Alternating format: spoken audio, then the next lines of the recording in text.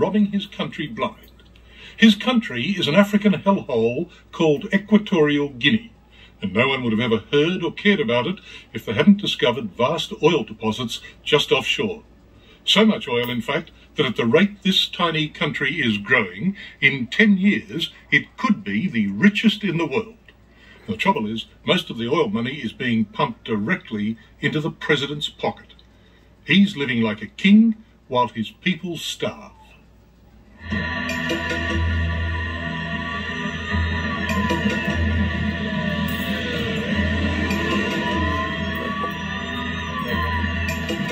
The two-bob tin pot Tyrant, who runs this tiny African backwater, gets around with an entourage worthy of a superpower.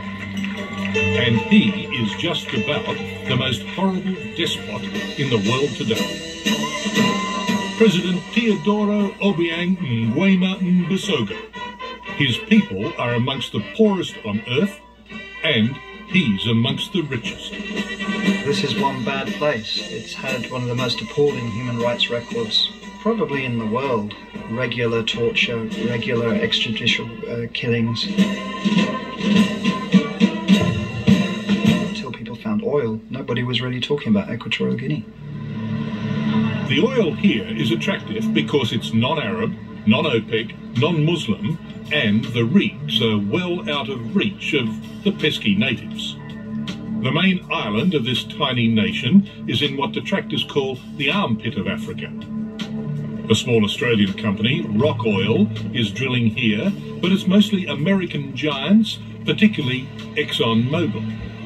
To begin with, they gave Equatorial Guinea, the oil's owners, just 12% of the oil revenues.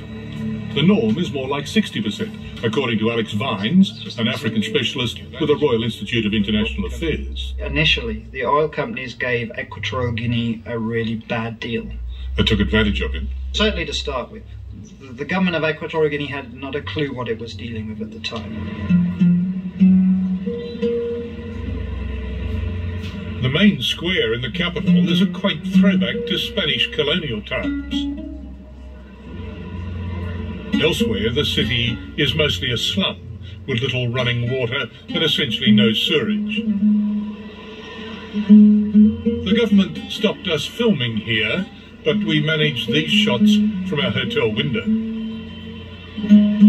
Whilst the oil fires flicker on the horizon at night, students, with no electricity at home, study under the streetlights that illuminate the drive to the presidential palace.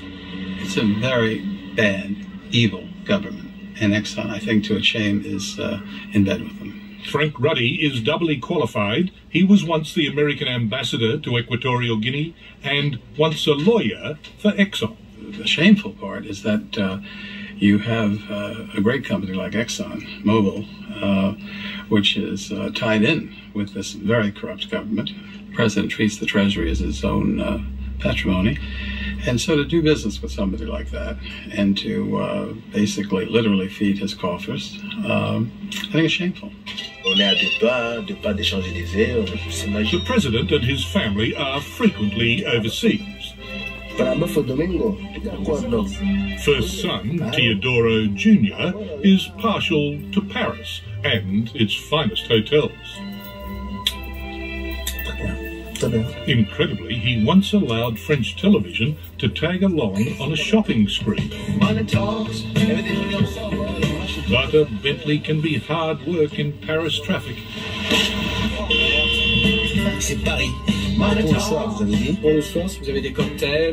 A fashion house closed its doors to give Junior exclusive access to the merchandise.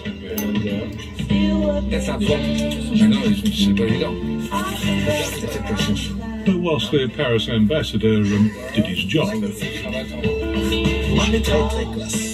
Teodoro bought 30 suits that day, browsed for a new watch,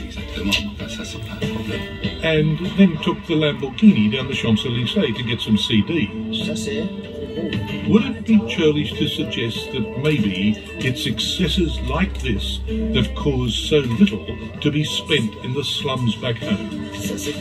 The actual expenditure on health and education has significantly declined in the last 5 years. And think of it, the last 5 years are when the oil wealth has really been kicking in. So although the country's getting richer, actually the people are getting poorer.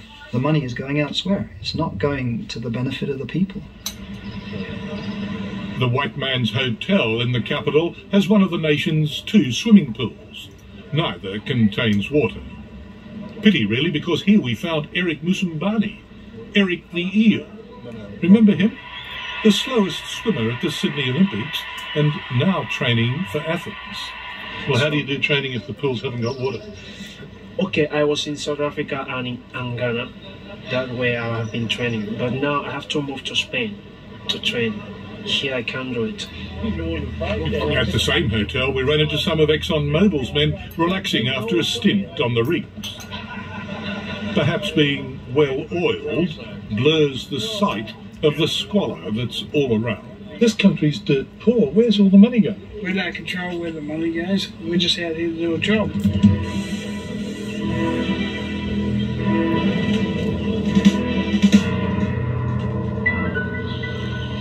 I was having dinner at a fish restaurant an hour or so after talking to those rig workers when, out of the blue, the Equatorial Guinean Information Minister shows up and says, "Get out of the country. Your visa has been revoked." And he added for good measure, "If you go quietly, then nobody will be thrown into jail." So I think understandably we then quietly made our way here to Madrid in Spain. How many times have you been to jail? 4 times. Have you been to jail? Several times. The rat-infested Black Beach jail back in the capital is where President Obiang locks up his opponents. When he seized power from his uncle 25 years ago, he kept him here for a couple of days and then had him executed. No wonder many in opposition to Obiang today have fled here, Madrid, Spain, the former colonial power. The way Obiang is taking all the country, including natural resources, he genuinely believes that this country belongs to him. The new democracy, sir, in the late 90s... The president also believes he's sharing those resources. At least that's what he told Bob Simon from CBS 60 Minutes in an interview last year. Ha sido para nosotros como el maná. The oil has been for us like manna that the Jews ate in the desert. We have to follow the rules to make sure the manna reaches all the people in Equatorial Guinea. The oil companies make sure the manna reaches at least as far as him. In America, it's red carpet treatment for the president all the way. And I remember the president has a very fine collection of Scotch whiskey. Obiang was even a guest at this function when Big Oil paraded its biggest and most powerful friend. The President of the United States, George Bush. Do you have any qualms about doing business there? It's a matter of you have to. Mr. Stephen Hayes runs America's Corporate Council on Africa. The council lobbies for American oil. I mean, is there any depth to which you will not sink? I mean, would you do business with this man, Obiang, no matter how corrupt he is? I think that at some point, again, that's a good question. Is there any level at which any oil company in the world wouldn't do business with where there's that much oil? I don't know. Your position is that we shouldn't be taking oil from Equatorial Guinea. No, sir, no. It is that position because there's no other choice. Well, let me tell you my position. So my position is there should be some morality in this, and there should be a level below which you won't sink. And you've sunk to unbelievable depths in dealing with such a corrupt and cruel dictator as Obiang. Well, I don't agree with it. What, the cruel bit or the corrupt bit? No, I don't. I don't agree that American companies are not following the Fair Trade Practices Act.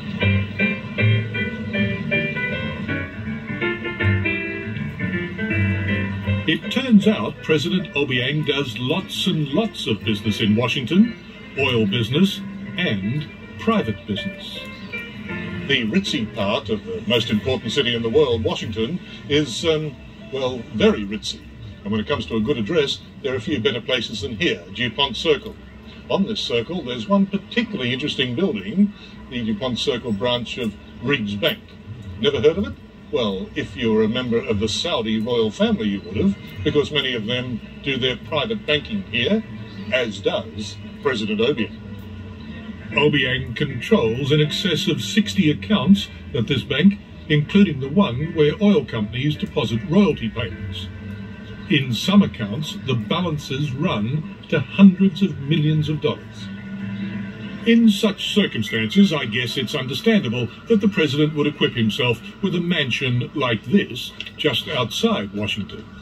But it's a silly president who forgets to lock the front gate. Hello. Good morning. Is President Obiang in, please? Hello, how do you do? A caretaker eventually emerged from a garage, so I got a glimpse of the presidential fleet.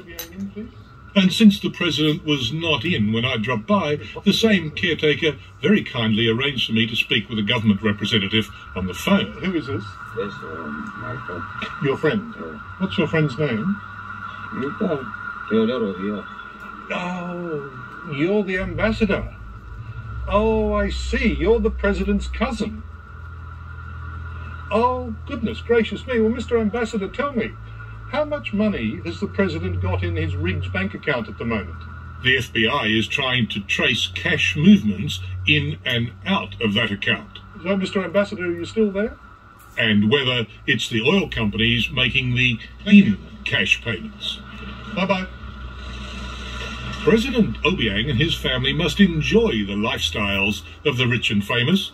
Otherwise, why would he have another mansion just down the road? And across the continent, another. Los Angeles' luxurious Beverly Hills area is home for Teodoro Jr. Remember him? He's the son who likes the fast cars and fancy suits. Swimming pools, movie stars, and an African prince. Where is the owner of the property? He's the African prince. An African prince? Yeah.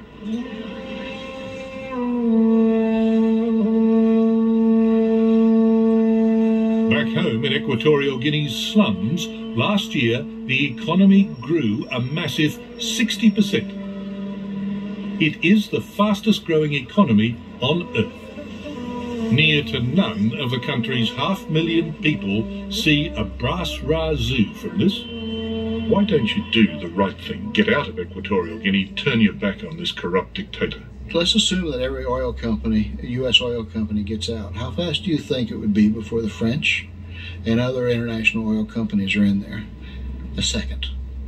So what really changes in Equatorial Guinea? See, that's it. It is such a tiny place. It should be another Kuwait. If everyone did the right thing, yes, and the fact is that almost no one is doing exactly the right thing. By associating with this murderous criminal tyrant, we in the West are party to a disgrace and contributing to a disaster in the making.